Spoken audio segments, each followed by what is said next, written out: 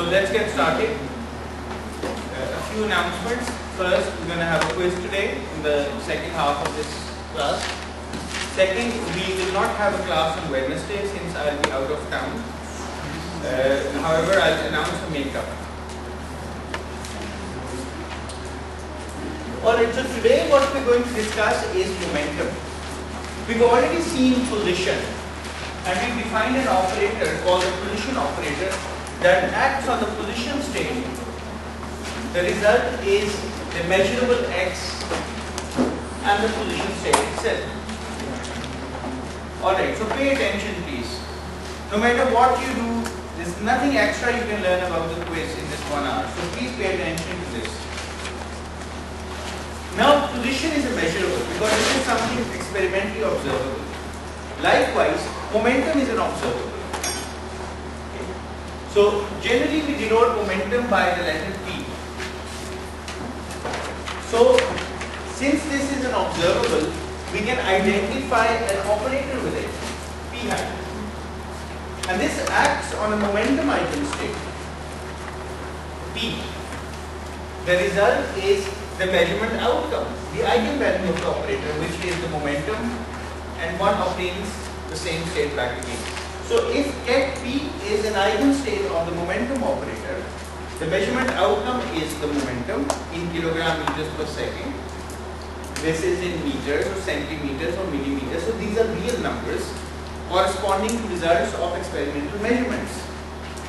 And this is just the quantum state P. Now, this quantum state P, any quantum states in itself generally we denoted them by psi. So this psi can be written in any basis. We can write this quantum state in the position basis or in the momentum basis. Now all the x's, all the ket x's form a basis of the infinite dimensional Hilbert space. Okay? That's why we were able to write the identity operator as a sum or integral over all the possible values of ket x bra x, right? Where x goes from minus infinity to plus infinity. Any quantum state could be decomposed as a summation of all the ket x's, which means the ket x's form a complete basis. That's why the identity operator could be decomposed in this form, where x can take up all possible values. This is the definition of a basis, right? All the x's, ket x's form a basis for the Hilbert space. Likewise, all the ket p's form a basis for the Hilbert space, right? Therefore, I could also write the identity operator as sum over all values of p, ket p, bra p, where p goes from minus infinity to plus infinity. There's nothing special about position. You could have a particle that is moving in one dimension in the Euclidean space. It can have any position whatsoever, which means it could be in any ket x state whatsoever. Likewise, the same particle could have any momentum possible. So it could have it could exist in any state ket p. Now, if there are no restriction on the values of the momentum, all the ket p's will form a basis. Any quantum state can be written as a sum over, as a linear combination of ket p's, right? That's why the ket p's also form a basis, and that for the same reason we can decompose the identity operator in this fashion. For a quantum state psi, we can write this state as a summation or integral over x's. We've learned that we can always write this state as an integral over all possible values of x, ket x, dx, and the overlap of the state with x, right? With x goes from minus infinity to plus infinity, right? We've already proved that. Which means that any quantum state, the quantum state is independent of the basis. No matter whether you measure the state or not, the quantum state does exist. It's a reality. It's an objective reality. It is not waiting for you to be looked at. The quantum state is an objective reality that exists whether you look at it or not. And you can decompose this state into any basis you like. One possibility is decomposing this as an integral of get x's. So you write it's an integral, it takes up all possible values of get x's, where x goes from minus infinity to plus infinity. This shows that you have to increment x's, and this is the overlap of, or the inner product of the quantum state with the particular value of get x. This is called the wave function, right? So the quantum state that is independent of any basis. If you would like to write it in a basis, we can write this as dx, the wave function, which is a function of x, get x, where x goes from minus infinity to plus infinity. Okay? So this wave function, we've noticed, is an equivalent representation of this quantum state. This quantum state lives in a Hilbert space. This wave function lives in a space of functions. But this function is totally analogous to this quantum state. It's a description of the quantum state in the position basis. Right? So you can either choose to work with kets, which live in the Hilbert space, or you can choose to work with these functions, which are called wave functions. It depends upon what you're being asked for, what is easier to work. So both of them represent equivalent ways of talking about the quantum state. Now, if all the get x's form a basis, all the get p's also form a basis, there's nothing special about the position. You can express the quantum state as a superposition of momentum eigenstates. Because the momentum states also represent a basis, they form a basis. Okay? So you can also represent your state in an alternative fashion. You can write get psi equals dp, get p, the quantum state overlaps with the momentum eigenstate, where p goes from minus infinity to plus infinity. There's no harm in writing this expression. It's exactly analogous to this expression. There's nothing special with get x's. If your apparatus is measuring x, for example, you have an electron microscope that is measuring the position of an electron, you would like to represent your state in this fashion. However, if you have an instrument that is measuring the momentum of the particle, for example, you're doing an interference pattern and you're looking at the interference fringes that are being formed, the separation of those interference fringes depends upon the momentum of the particle. It depends upon k. K is proportional to the momentum. K is the wave number. Therefore, if you're doing an interference experiment, you would like to represent your state in the momentum basis. And this is how you would represent the state in the momentum basis. Okay? So this is an alternative expression of the same quantum state. This quantum state and this quantum state may represent the same facet of reality. Both of them are identical quantum states. Because the quantum state should not depend upon what basis you choose to measure it. The state is a state. And the state has all the complete information that there is to be learned about the system. However, for experiments or for measurements, you choose a basis. Would you like to measure the position, or would you like to measure the momentum, or would you like to measure the energy, or you would like to measure the angular momentum? Right? So you have to represent your state in a basis. Here we are representing it in the position basis, here we are representing it in the momentum basis. Now this object is just a representation of the state in the momentum basis. And it should be a function, it's a number, right? And what should this number depend upon? What is the parameter? P, the momentum. So this is a function of momentum. And I can represent this by psi, which is a function of P. And just to show that it is a function of P, I put a tilde on top of it, or a twiddle on top of it. So this is the wave function in the position basis. This is the wave function in the momentum basis. This can be a sine function. This need not be a sine function. It can be a cosine function or a Dirac delta function. So this function is different from this function, right? It can be the same. It can be different. That's why to represent the distinctness of this function, I put a tilde on top of it. ठीक है? मैं इसकी मिसालें आएंगी. You get a clearer picture. Alright? Any questions about this notational or this definitions that you're talking about? Ji Akif. So we studied a thing called degrees of freedom. So the state here, the ket, psi ket, is actually contains information about all the degrees of freedom of a particular reality. Right. And these bases are actually those different degrees of freedom, right, which we represent the state. This particle is moving. It has a position and a momentum at the same time.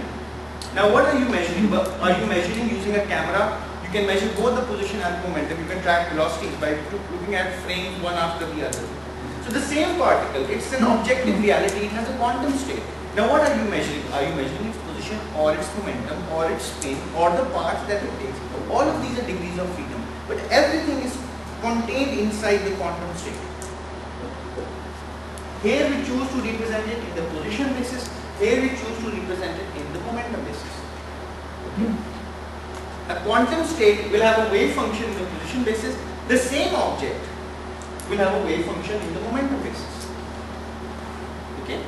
Now when you start a mechanics course, physics 101, you start with position or position vector as a function of time, then you differentiate it, you get the velocity, you multiply velocity with mass, you get the momentum.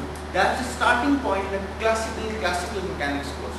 But here we defer this discussion to the latter half of the quantum mechanics course because the finite dimensional systems are easier to deal with. They are more natural to quantum mechanics.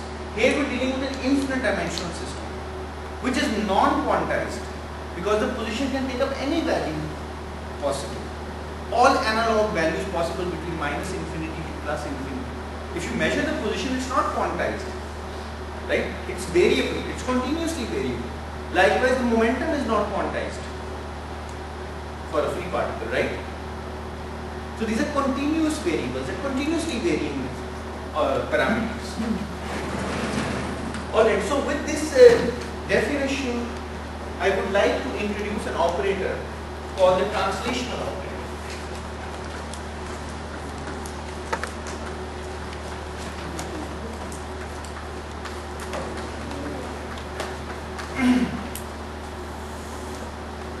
Sohaib आएंगे?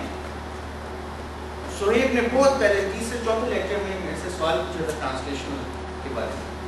अब उसका जवाब है सोहेब खुद मौजूद है.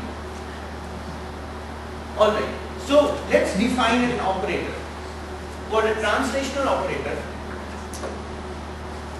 that takes up a parameter dx, it acts on the state ket x.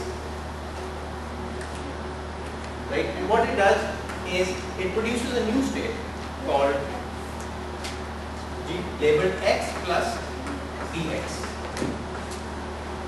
Okay. Is this a state, an eigenstate of the operator? No, it's not, because you get a new state. Likewise, the translational operator with the parameter d acting on the same state ket x gives me x plus d. So this is called a translational operator, and we learn why is it called a translational operator.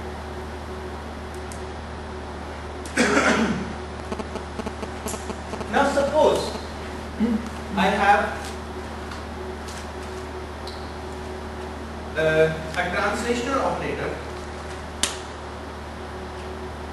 TD acting on a general quantum state psi. General quantum state psi. This general quantum state might be given in a position basis like this. Now what I have is there is no harm in putting an identity before it. TD acting on the wave function, on the quantum state. What I would like to see is how does this translational operator change the wave function? This is the question. I know that it changes the quantum state in the Hilbert space. Okay? But I cannot draw quantum states. I cannot plot quantum states. Quantum states live in a Hilbert space. I cannot plot Hilbert spaces. Only for a spin half system, I use the mnemonic or the tool of a block scale. That's a simplification. For a state ket x, I do not know how to draw the Hilbert space. Okay? So I cannot draw these quantum states. However, I can plot wave functions. Because they are functions of x, I can plot functions. And you've been plotting these wave functions in your modern physics course as well.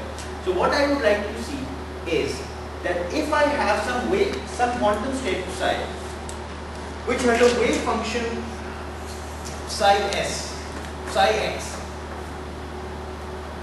Now I get a new state, right? This is a new state.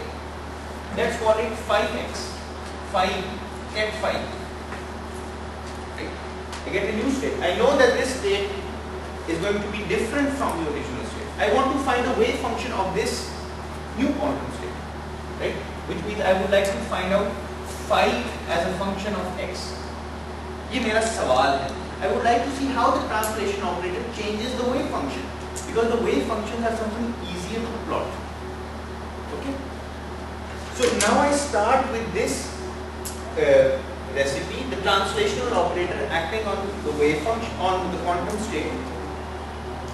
देखो मैं बार बार इसको wave functions लिख रहा हूँ. आमतौर पर दोनों synonymously इस्तेमाल करें. But this is a, I would like to make a distinction. This is a quantum state.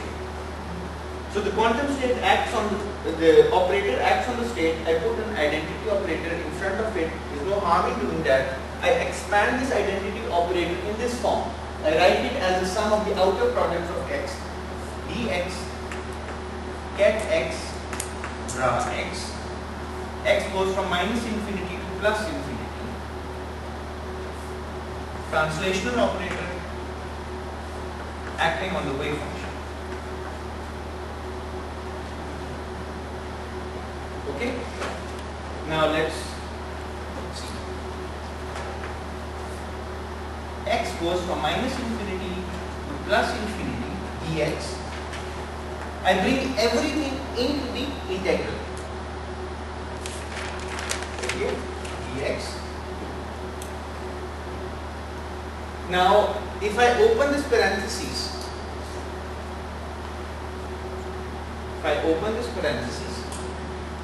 this bra x, this ed, this ket becomes an inner product, where this operator is sandwiched between this x and this function, so it becomes a number.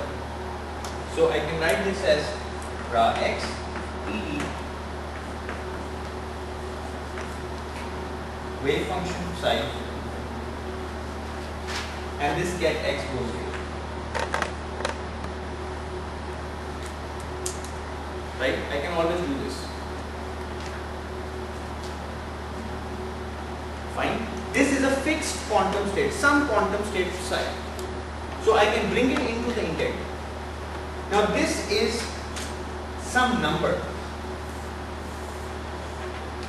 Right? It's an inner product, so it has to be scalar. Perhaps a complex number, but some number. Now I know that TD acts on ket x to give me x plus b. Okay? If I write the dual of this expression, x e dagger b, t dagger b gives me bra x plus b.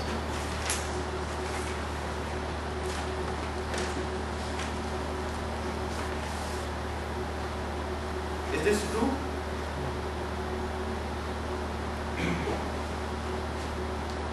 Now, I would like to find out what is t dagger d.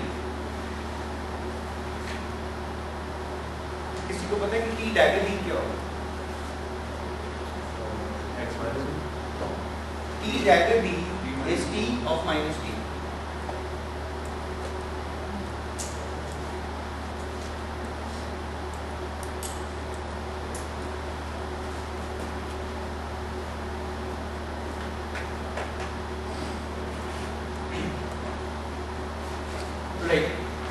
how do I know that?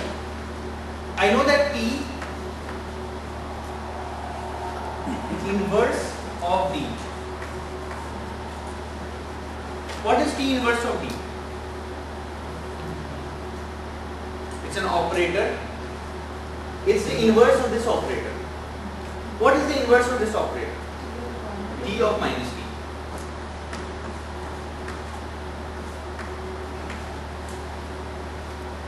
Okay? If I have some state, say A, I put T inverse of B, T D, A. What should I get? I should get bra A, get A, which is 1, if A is normalized. Okay? Now suppose this is cat phi. Right? Suppose that T D acting on A gives me cat phi. Now this object should also be bra phi, because if I take the inner product of phi in itself, I get 1. Okay? Correct? Hence, bra phi equals bra A being acted upon by T inverse of D. But T of D acting on A is phi. This is how we define phi. If I take the dual of this, I get bra A, T dagger of D gives me bra phi. But bra phi is also equal to this A, T inverse of D, right? Which means that T dagger of D equals T inverse of D, but T inverse of D you already told me equals T of minus D.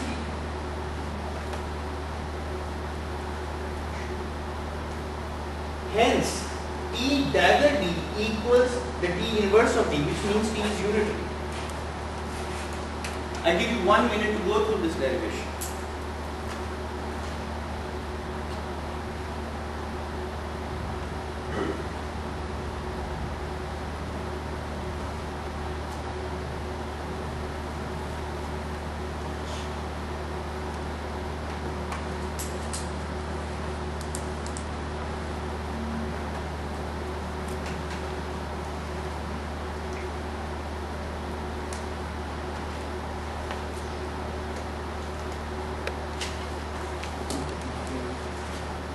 You see, I write this inner product.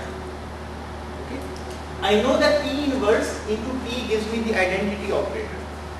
So this should be equal to bra A, cat A equals 1. Because this is the identity operator. Now what I do, okay, I call this quantum state phi.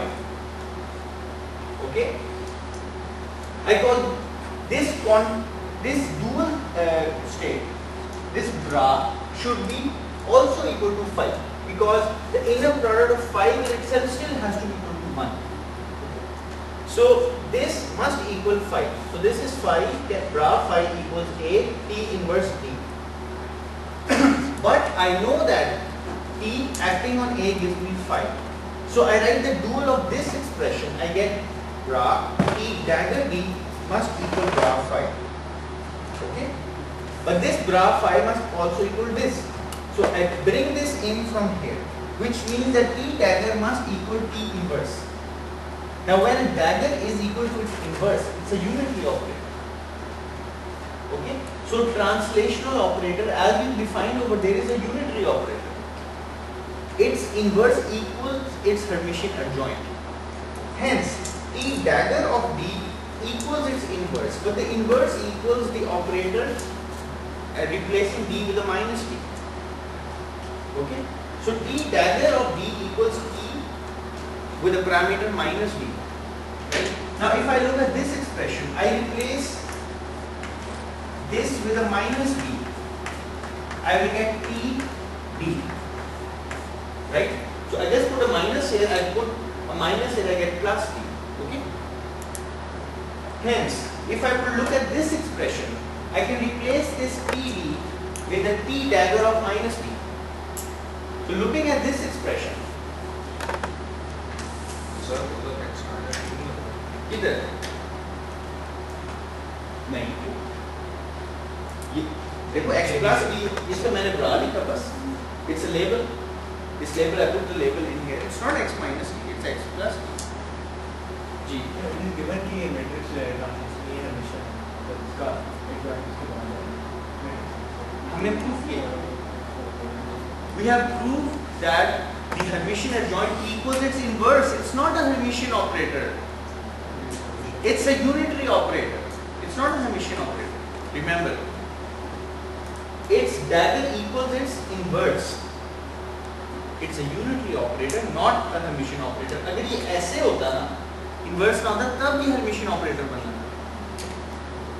so it does not correspond to an observable it's not a Hermitian operator it doesn't correspond to an observable now if you look at this expression PD acting on a general quantum state psi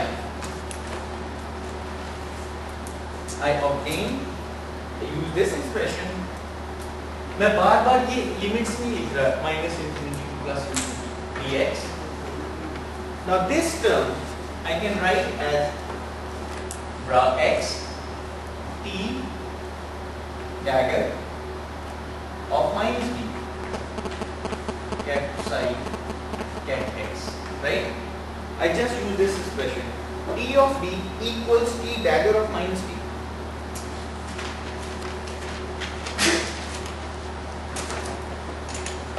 now could you please tell me if this operator acts on x from the right what is this bra equal to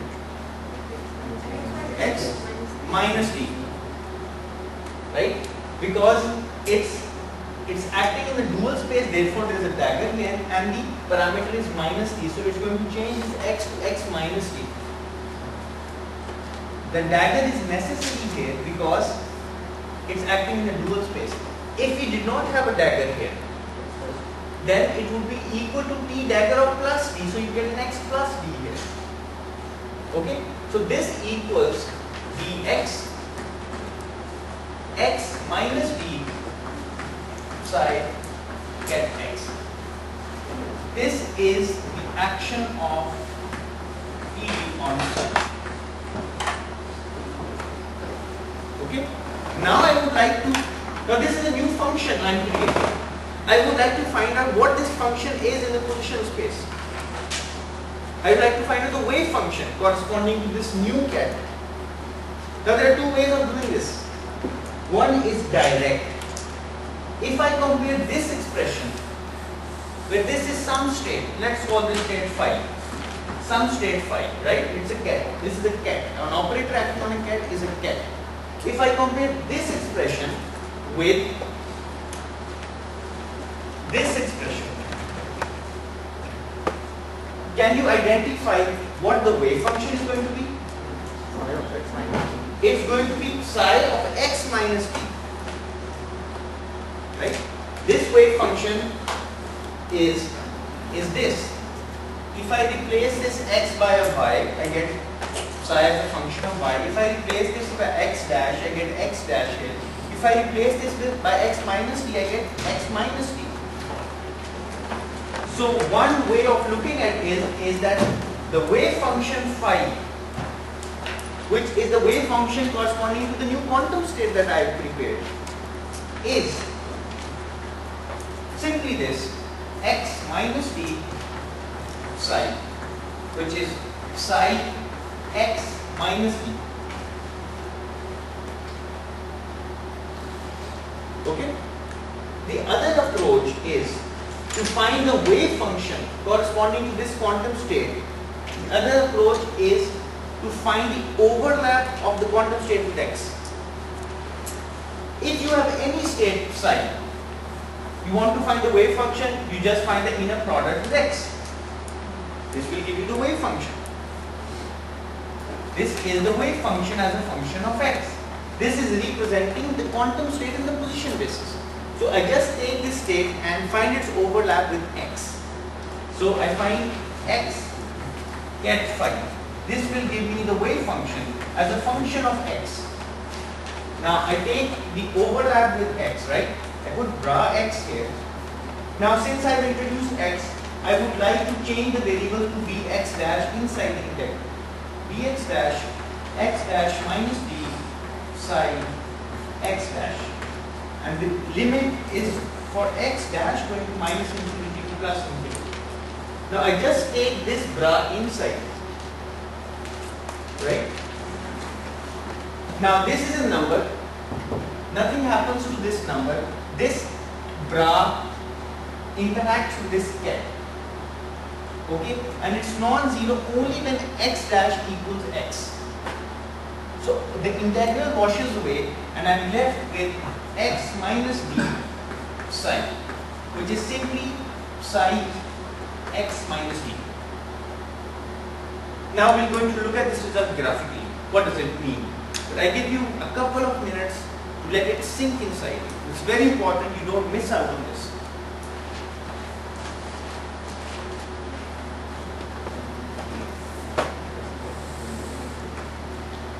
Suppose I am given a quantum state of psi, ket psi. This is the state of the system. Corresponding to this psi, there is going to be a wave function. The wave function is psi overlap with x. This is the wave function in the position basis. Okay? This is denoted by psi without the ket sign as a function of x. Now suppose I plot this wave function. Now it's a function, so I can plot it. I can only plot if it's real. If it's a complex number, I have to plot the real part and the imaginary part separate, because I can't plot complex numbers. Suppose it's real, so it's something easy to plot. Suppose the wave function looks like this. This is x axis, this is 0, and it peaks at some value x0. This is the wave function. We know that this wave function has certain properties. It must be normalized and so on. Okay. Now what happens is, this is my quantum state. I haven't measured it. Okay. If I measure it, I know I will get a Dirac delta function at some measurement outcome. But I haven't measured it. However, I apply the translational operator on this quantum state. Now when I apply a translational operator through D onto this quantum state, I get a new state, say phi. Now this phi will have a certain wave function. And we prove that this wave function is going to have the same form as the original, because it's still psi. The original wave function is psi. The new wave function is also psi. It does not change the wave function, it only changes the argument. Which means it's going to shift this wave function to the left or to the right by a certain amount, and that is d. Okay? So if I plot this shifted wave function, what should the new plot look like? What is the new wave function? It's going to be shifted towards your right. So the new wave function is the same form, the same shape, because it's the same wave function primarily, the same shape, but it's shifted to the right. And this peak, for example, would now occur at x0 plus b. If I translate by this minus sign, if this b is positive, then this means that I've shifted my function, the wave function, to the right, to increasing values of x. For example, now if I take x equal to x0 plus b, right? In this shifted, in this blue function, this is phi of x. If phi at x0 plus b is equal to psi at x0 plus b minus b, which is psi at x0. So this value is the same as this value. Therefore, I am shifting the function to the right. This is what the translational operator is doing. It's translating the quantum state. Effectively, it's shifting the wave function to the left or to the right, depending upon whether D is positive or negative. That's why it's called a translational operator.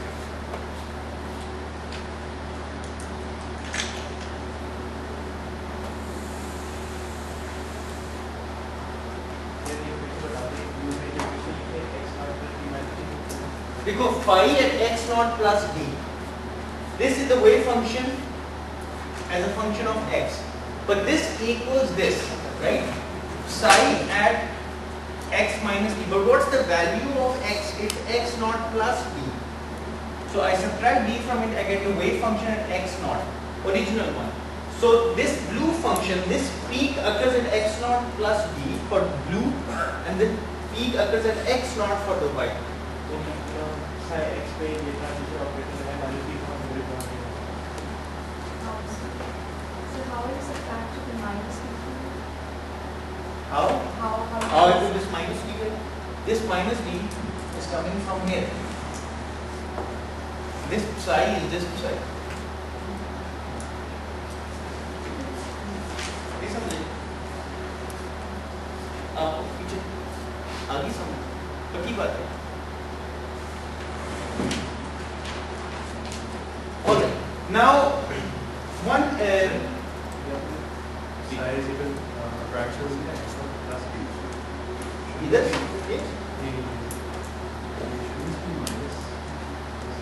this phi, but this is your x variable. This blue function at when x equals x naught plus d must equal the old function when x is still x naught plus d, but you subtract minus d, so you get the old function at x naught. Okay, so everything is shifted towards the right. अगर कोई और point हो, everything is shifted towards the right.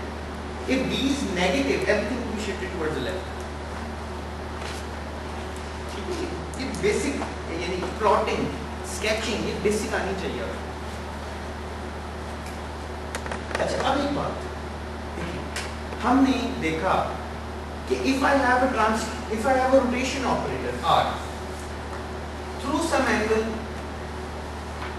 say d theta, small angle d theta, okay, and I rotate through x axis or y axis or z axis, where x, y and z correspond to the real space, then this operator, we know if d theta is small is represented by identity minus iota d theta, some generator of the rotation, which in this case is the angular momentum operator divided by h bar, right? We know this because the angular momentum operator generates rotations. Fine. So the angular momentum operator generates rotations in 3 dimensions. Now, if I would like to know how the state changes with time, right? What is the generator of this dynamism in time? Change with time means dynamism. Changing with time, something is evolving with time. What is the generator of the evolution, the temporal evolution of a quantum state? अब बताओ, कौन सा operator है जो time के साथ state को change करता है? Hamiltonian, right? So I have a unitary operator called a propagator dt, identity, if dt is small, minus I dt, the Hamiltonian over h bar, right? So the Hamiltonian is the cause of dynamism. It's the cause of temporal evolutions. So there is something that is translating a state, and that is the momentum operator. If I have a translational operator d through some dx, remember we're talking about motion in one dimension, even though it's an infinite dimensional Hilbert space. The translational operator, just analogous to these expressions, is given by the identity operator minus I dx, some generator of translation, which is now the momentum operator over h bar.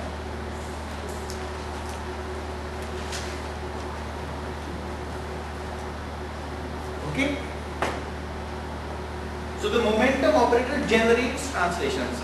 Classically as well, if you have a system possesses momentum, it translates the system. Because system then possesses velocity, and velocity changes the position of the system, so the system is translated in position.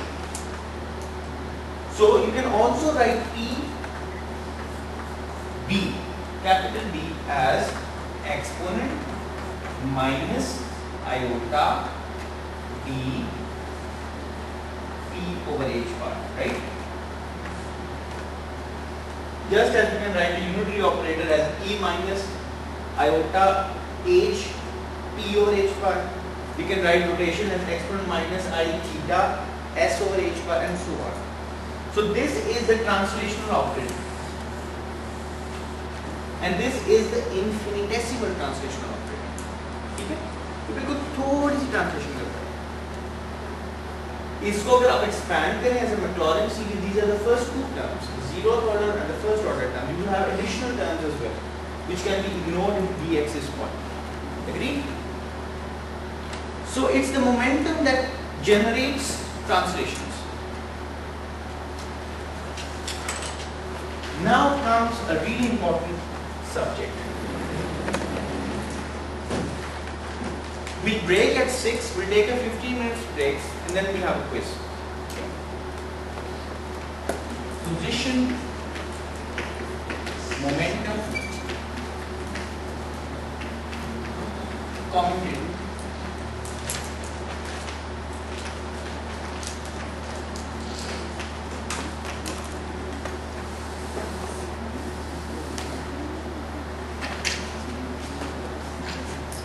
Alright.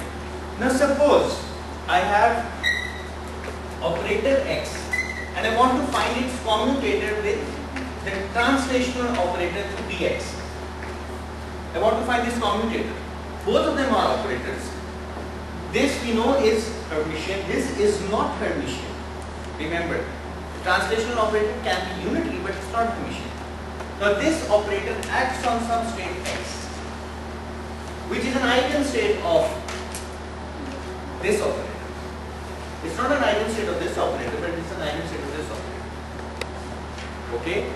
So now this commutator actually means x e dx minus e dx x operator acting on ket x. Now could you please do the next step for me on your notebooks? What is this equal to? Expand this out, right? Just expand it out. Tell me what the output is going to be.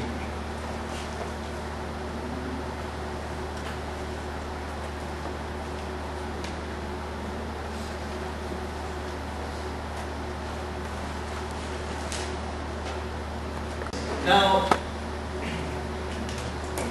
x operator acting on this operator acting on this gives me x plus dx minus e dx. Now this operator acting on this operator, is this an eigenstate of this operator? Yes. I get x, and what's the eigenvalue? X. So I can put the x anywhere. Now is this an eigenstate of this operator? It is. Every position state is an eigenstate of the position operator. ठीक है? क्या में कुछ भी होती है, ये label है ना? So I get the eigenvalue is the label x plus dx, x plus dx minus x plus dx. Okay? Now this becomes dx, x plus dx.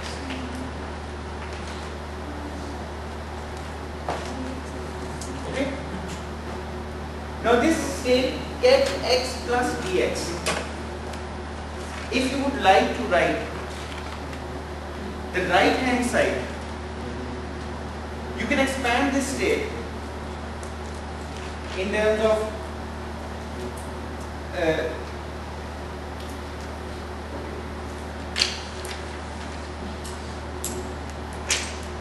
this state x plus dx.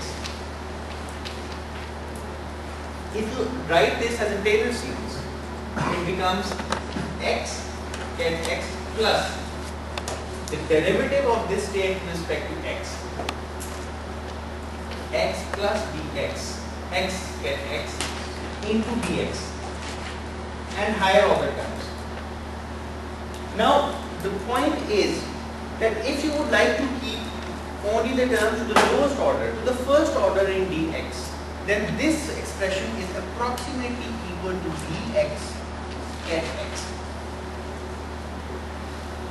Okay? So up to first order, this get x plus dx is equal to get x.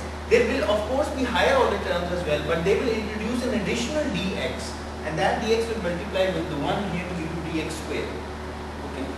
These are higher order terms. So if dx is small, you can keep the lowest order term. Now if you keep only the lowest order term, then looking at where you started off from and looking at your final state, x t dx, the commutator turns out to be equal to dx. And if dx approaches 0, it's infinitesimally so smaller than this, approximation becomes an equality. Now you put the infinitesimal form of t dx, you put it inside the commutator, and let's see what we get. What we get is x commutated with identity minus iota px over h bar dx. This commutator must equal dx. Okay?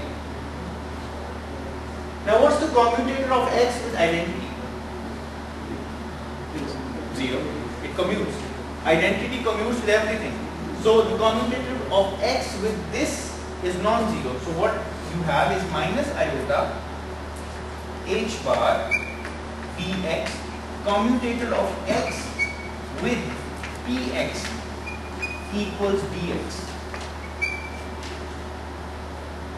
This dx just goes away, and I am left with a very famous result, x commutated with px or p.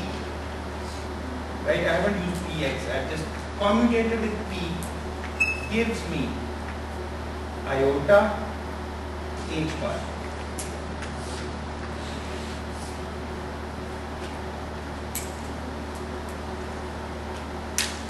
No matter what your quantum state is, the position operator does not commute with the momentum operator. The commutator is always equal to iota h bar. This is the famous Heisenberg's uncertainty relationship from 1927. It's so famous and it's so important, I would like to write this out. Heisenberg's uncertainty principle.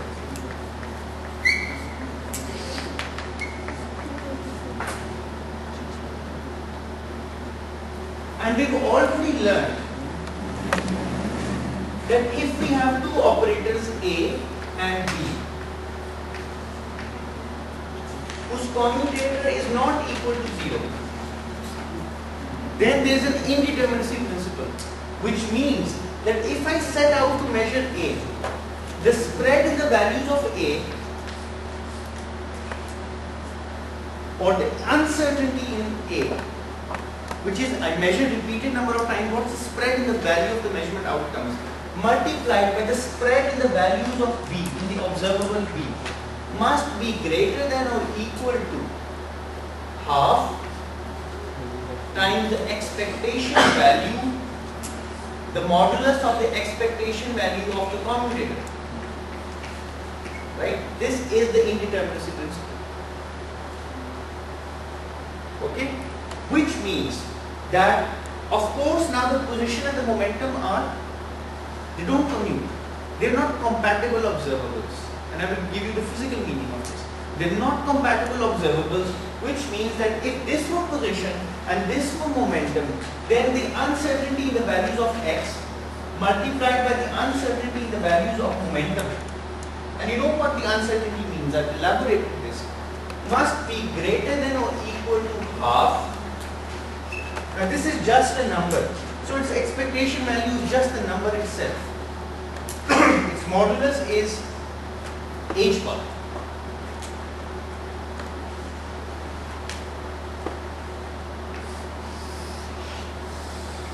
So this is the famous form of the uncertainty principle that you encountered in the modern physics class, which is given in basic texts of modern physics. It's just the indeterminacy principle applied to measurables that don't commute, two mutually incompatible observables.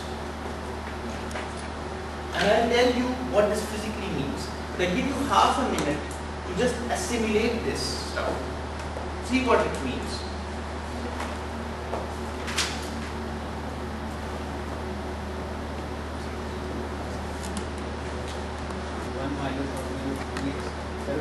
x को related 1 0 किया ये बोल रहे हैं इसके बाद नीचे x का commutator with one identity 0. ये क्यों किया? x का commutator with identity minus I e over h bar dx, right? This is what I want to do. This means I find the commutator of x with identity minus I dx over h bar, commutator of x to b. Okay. Now I would like to find this. What this means is x commutator with identity minus identity commutator with x. This is x operator minus x operator, which is 0. Okay, just 0. Identity commutes with everything. Okay. Now what does this physically mean? Suppose I have a quantum state psi, which means that the wave function is in position space is some psi as a function of x. Okay. I have a particle which exists in this quantum state.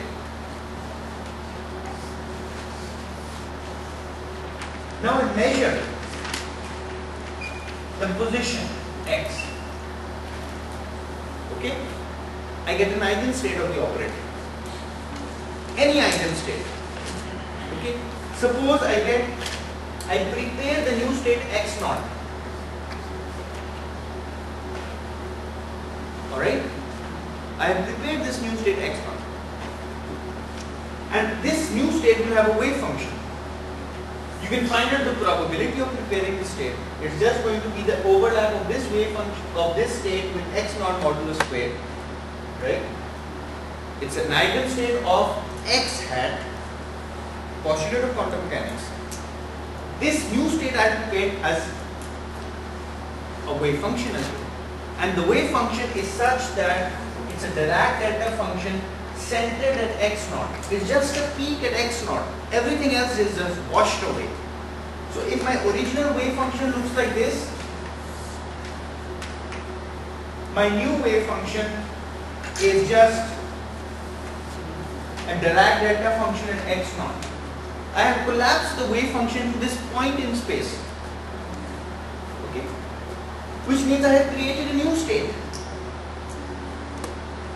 This quantum state is distinctly different from the input state. I prepared a new state.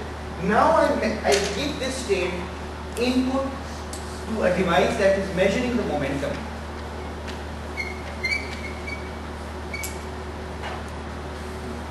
Okay? I prepare a new state. Okay? Suppose now I prepare a state which is an eigenstate of the momentum operator. Suppose the new state I prepare is P naught, get P naught. Okay? Now this new state that I am preparing it has a certain probability. This P naught is an eigenstate of the momentum operator. Okay? Which means that the operator P acts on this P naught. This P naught is an eigenstate of the momentum operator. I get the state P naught back with an eigenvalue P naught. The momentum that I measure, the momentum outcome is P naught.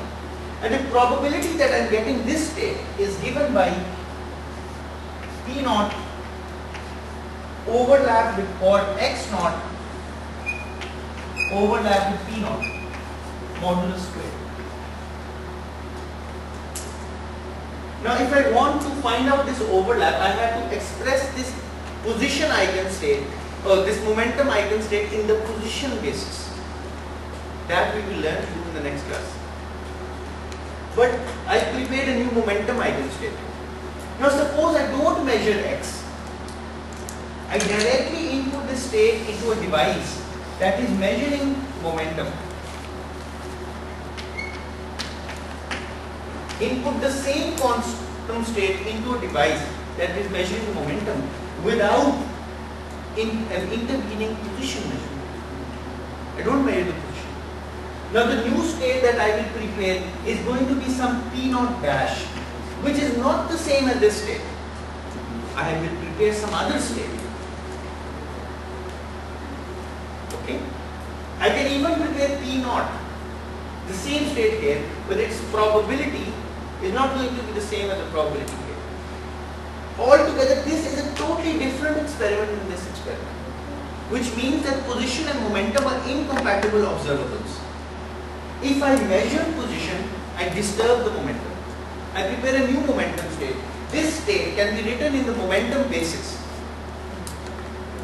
This state in the momentum basis is totally different from this state in the momentum basis. I am preparing new states. So position and momentum are incompatible observables. In other words, if I have a double slit experiment,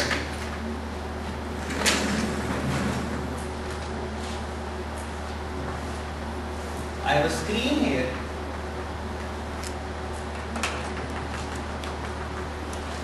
I am firing electrons or protons or neutrons or photons into this slit. I have two slits here, S1 and S2. Generally, I will observe an interference pattern. Okay? Now, this interference pattern exists because the wave function of the electron passing through this slit and the wave function of the electron passing through this slit have a definite momentum. And this precise momentum relationship gives rise to interference fringes. We'll learn later how this fringe arises because of wavelength differences, of wavelength and path differences. So there has to be a precise wavelength to give you an interference fringe. Wavelength P and the wavelength are related. 2 pi over lambda, right? Unit vector k. So if I have a precise wavelength or a precise momentum, I will be able to get these fringes. Now what I do, I place a detector here or some non-destructive detector so that the photon passes through it, but it doesn't collapse the photon. Now this detector will click when a photon passes through this slit. Now I have gained information about the position of the photon, whether the photon is taking this slit or it's passing through this slit. When I gain information about the position, I am becoming precise about the position, which means I prepare an eigenstate X naught. This X naught has a certain position. Its uncertainty in its position is 0. And if I would like to satisfy the uncertainty principle, the uncertainty in momentum has to go to infinity. So if I gain information about the path, the interference fringe just disappears and I get a random block. I don't get fringes because now I know where the position of the photon is, where the position of the electron is. So the uncertainty in momentum spreads out to infinity. I do not get any interference fringes. If I don't know the position, which means I don't know the path of the photon, I get nice interference patterns because there is no uncertainty in the momentum and there is total uncertainty in the position. I don't know the position, which means I am totally ignorant of the position. So if I obtain which path information, which slit the electron passes through, I increase the spread in the values of the momentum, so no interference difference, no fringes. And recall my lectures from the modern physics class. Okay? So this is also a manifestation of an uncertainty principle. Now what we do is we meet at probably 25 minutes past 6. Okay? You can pray Maghrib in between. 6:30 शुरू होता है.